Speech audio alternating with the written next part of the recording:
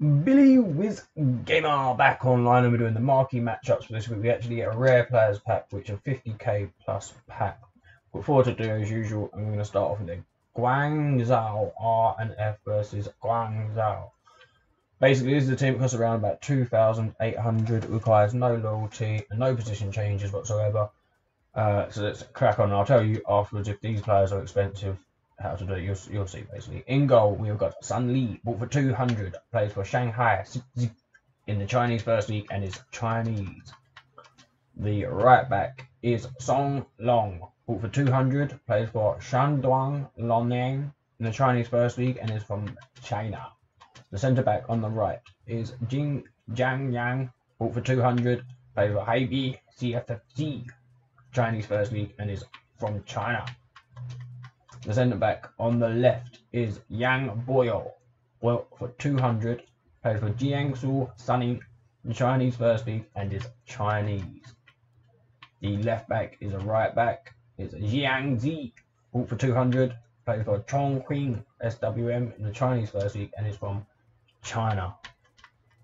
The right midfielder is Juan Camilo Salazar, bought for 200, plays for San Lorenzo in the Argentinian First League and is from Colombia. The central midfielder on the right is a CAM. It's Andres Felipe Roa, bought for 400, plays for Huracan in the Argentinian First League and is from Colombia. The centre forward is a centre attacking midfielder. It's Joveso Nunez, bought for 400, plays for Atletico Tucumán in the Argentinian First League and is from Argentina.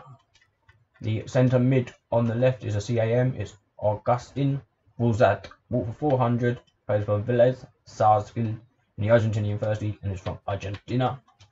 The left midfielder is Horacio Tijanovic, bought for 200, plays for Gimnasia in the Argentinian First League and is Argentinian. And then the final guy, the striker up front, is Agustin Fontana, bought for 200. And what I did basically, guys, Augusto bought for 200, plays for Banfield in the Argentinian First League and is Argentinian. But what I did basically, kept the back four and the goalkeeper from the Chinese league, you can see the centre backs, and then two right backs because the left backs were more expensive. And they were all 200 anyway, so it's just easy, isn't it? You know, you can't get cheaper than a 200 player. So you have to do more than two nationalities and get the rare players, and the rare players in the Chinese league were expensive. So we went to the Argentinian league, put the search up to 400 maximum buy it now price, and then you saw there will be just these silvers or bronze rares that you can buy for 400. They haven't got to be anything special, just people from that league. If you can get a nationality link, then it will be good, but if you can't, you'll probably be good. I mean, our chemistry is 95 and it's 85, so you should be hunky-dory. And then once I got the three rare players from the Argentinian league, I just filled it in with other Argentinian league players, and it all worked out hunky-dory. So I'm just saying that, so if these players per name are really expensive, just use somebody in the same league of the same nationality and the link will be exactly the same. That's what I'm trying to get at. So let's submit, actually have a look and see what we get in this small prime gold players pack. Come on, FIFA gods, give me some finesse. Well, it's not a walkout. Come on, give me some boards. It's got no boards.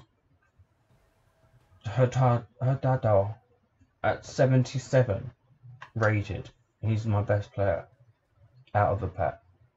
Awesome. And he's a duplicate. Well, thank you for watching. Please subscribe for more. Billy Wiz Gamer over. Oh, there's a link in the description for a chance to win FIFA 20. Billy Wiz Gamer over and